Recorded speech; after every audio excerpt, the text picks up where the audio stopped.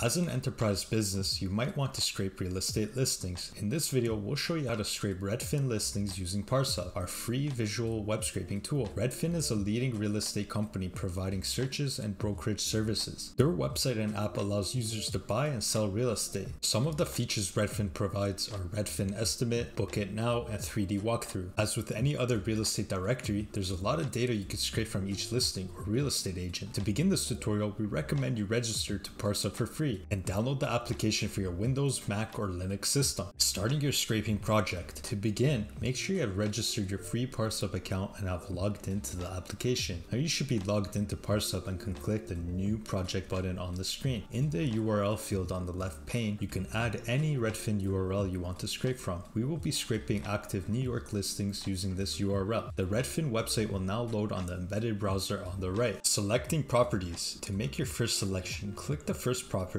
address. To train the Parsup algorithm, click the next property's address. You will now see 11 listings in the data preview. Scroll down to the 12th listing and click that listing as well. Finally, you should see all 40 properties on the page to be selected. Rename the selection on the left to property. Extracting additional property data. Now that you have extracted all the properties on the first page, it's time to go into each property's detailed page. This will allow us to extract additional property information such as the listing price, the MLS number, and more. Firstly, click the plus icon next to your property selection you made earlier. Choose the click command so Parsup clicks into each property. A pop-up will now appear. Choose no as we're not clicking the next page button yet. Create a new template called property data and click the green create new template button. You will now be taken into the first property's detailed page. Click the price to make your first selection on this page and rename this selection on the left to price. Once again, click the plus icon next to the page tab and choose select. Now click the home's description and rename this selection on the left to description. You can repeat these steps for other property data such as the MLS number, the amount of bedrooms, and the square footage. Scraping multiple pages. To scrape more than 40 listings, which requires us to visit the next pages, we need to add pagination to Parsup. Pagination allows Parsup to click the next page button on Redfin and repeat the scraping process for the next set of properties. To begin pagination, click the plus button next to the page tab and choose select. Scroll down until you see the pagination right arrow and click it. Rename this selection to pagination on the left pane. Click the expand icon next to the pagination selection and delete the extraction as it adds unwanted columns to your data. Now you could click the plus button next to your pagination selection and choose click. A pop-up will appear asking if this is the next page button again. Choose yes this time. You can now enter the additional amount of pages you want to scrape. If left at 0, it will scrape every single page available. We will put the number 2, so 3 pages will be scraped in total. Bypassing IP blocks. Many websites that host large amounts of data have systems in place to prevent scraping. Redfin will give you an empty result if you scrape their website without IP rotation. Note that IP rotation is a paid Parsup feature. Here's how to enable IP rotation. Firstly, click the cog icon at the top left of the screen and click settings. Under the settings, you'll see rotate IP addresses. Click this checkbox to enable IP rotation. You are now ready to scrape Redfin without blocks. Starting your scrape. Now that you have your selects, additional property data, and pagination set up, it's time to scrape. To begin your scrape, click the green Get Data button on the left pane. Parsup allows you to test, run, or schedule your scrape. In our case, we'll be scraping once, so we'll choose run. You can definitely run the scrape on a schedule to get updated properties on a reoccurring basis. Excellent job! Parsup will now scrape Redfin listings on its servers. Once the scrape is complete, you'll be able to download the data as a CSV for a spreadsheet or JSON for applications. Final thoughts. Real estate is a lucrative industry and scraping property data can be very useful. Whether you're running analysis or finding real estate agents to contact, real estate scraping could be a game changer for your enterprise business. We hope you enjoyed this video tutorial on scraping Redfin listings. Make sure to like and subscribe for more web scraping tips. If you're interested in enterprise web scraping and data extraction, book a call with us and get a free sample data export. The link is in the description below. Happy scraping!